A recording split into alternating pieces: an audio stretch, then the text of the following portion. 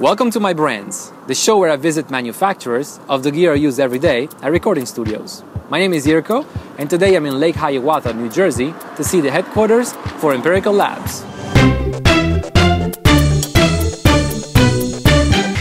All right, here's Dave, owner and designer of Empirical Labs. Thank you so much for having us. Oh, are you kidding? It's our pleasure. Of course, of course. Thank you for coming down. This guy's a myth. I remember him from the very first AES show that I went to in New York when I came to this country. Are you serious? And he was there, yeah, it's like 10 years ago. Yeah. Wow. Yeah. Where are we? Who's here? What's up? This is the entranceway and the front office where all the communication gets done. That's Judy, who anybody that has a repair or technical issue usually talks to her first, and she refers to the appropriate person. This is our prized production person, Mary Ann. If anybody owns a distressor, she built it. Pretty much every single distressor. That's for awesome. How many years now? Almost 20, right? Yeah, 20 years in July, right? Wow. 20 years. Wow. Working with Judy and Dave. Look at this. Look at all of this goodness. Oh my God. Our distributor, Gil, sells a lot overseas. Well, one of those orders was mine. You know, when I opened the second studio, I actually went and bought the distressor, which, you know, anybody that's been in the studio with me knows that I like single units that do one thing, one knob kind of thing. So for me, the compressor was the 1176 for many years, you know. And when I got to see this, I was like, I don't know, a lot of buttons, a lot of everything. And then I tried it. Good night.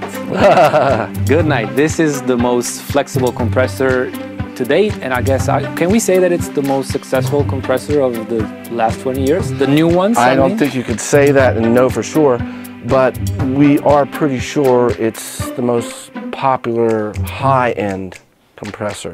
But we're up to 28,000, which for this kind of boutique high-end product is a good amount. I love this thing. I love this thing. Well, thank you. Can you tell us the story about how it came to be? Yeah, and in fact, it ties in with your love of the 1176.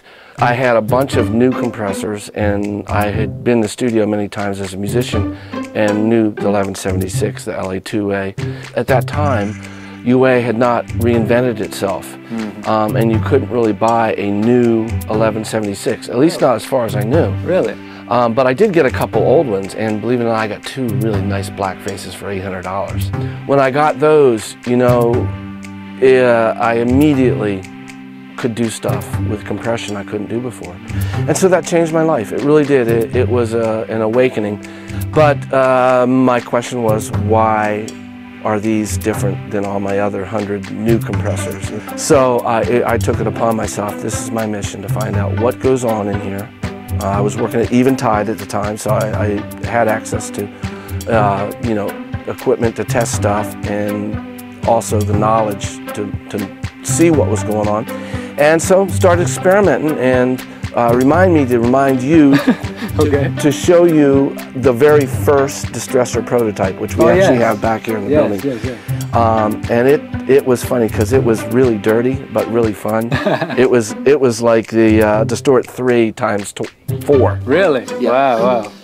This is Mary Ann's area where almost all the distressors are built. Does she do a specific part of the distressor? What does she do? She does sometimes the front panels, the internal wiring, internal connectors. So this is power supply and the electronics that run the analog part of things. This whole section over here is your audio. We eliminate a bunch of components by putting in a microprocessor to control the logic and the display. Essentially, we now have more space on the board, so someday we may put out a version with some options, more options. Very interesting. Yeah. So the digital side of things controls the analog side? Yes, digitally controlled analog. Would you call this design back in '96 revolutionary? It was revolutionary because we combined really old circuit topology with digital control.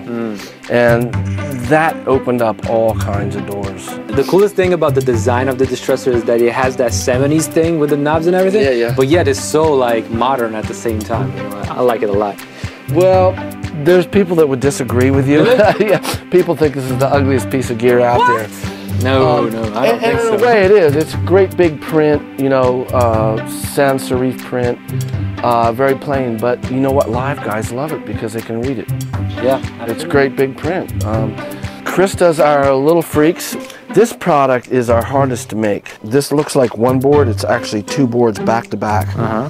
And this is the hardest product because of the knobs. There's, I think, 19 knobs on it, if I'm not mistaken. We use set screw knobs that can be adjusted, so when Chris gets done setting the frequencies and setting the boost gain knob, it's exact. Poor Chris goes crazy with the knobs. He's gotten good now. I bet you can put the knobs on in like an hour now, right? Hour and a half, something like that. He laughed. He didn't say yes or no. I'm assuming that's a no. Let me show you our humorous burn-in room. Oh snap! Here we go again with the ovens. We burn in our stuff here, get it very, very hot. Oh, this is, I need a shot of this. Hold on, guys. Hold on. Look at this. Am I swimming in distressors right now? Look at this. This is awesome, man. This is actually all B stock, but a lot of the stuff too we use for shows, for show demos and stuff.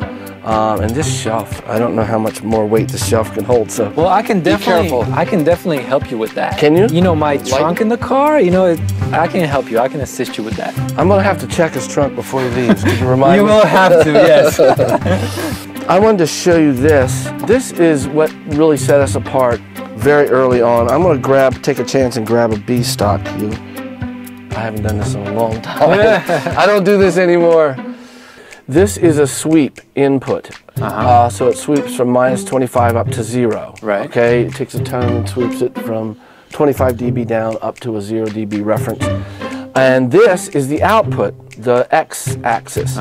As it compresses, you don't get the same thing out.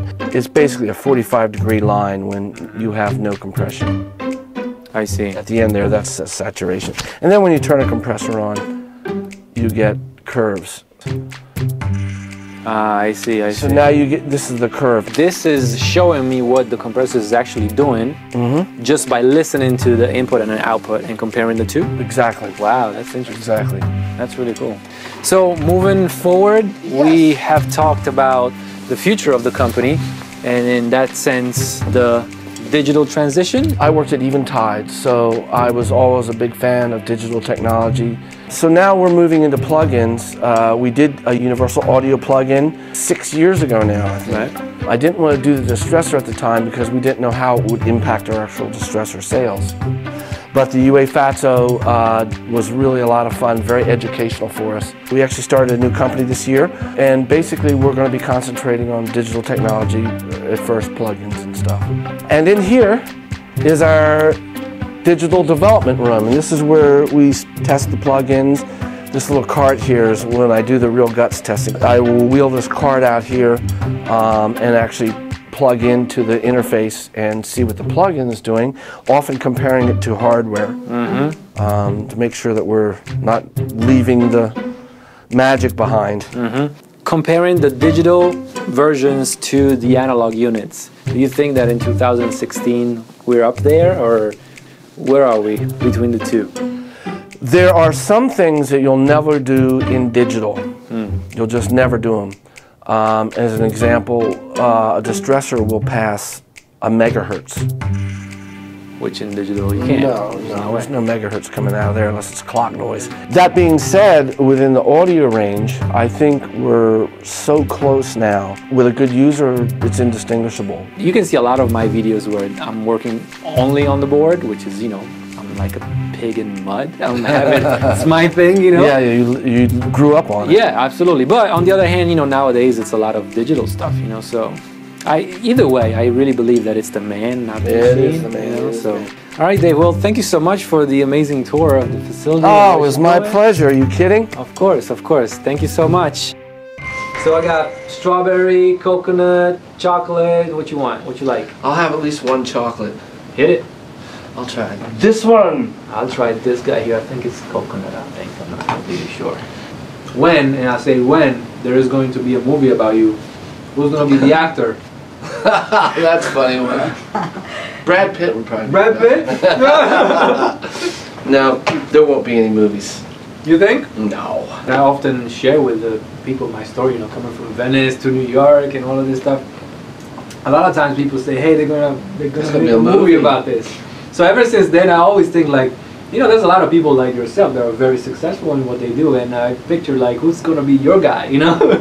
Anybody in the music? All of them are into music. My one brother does play guitar, but everybody's very techno. My two brothers are engineers. Okay. You got a bit of an engineer thing yourself too, man.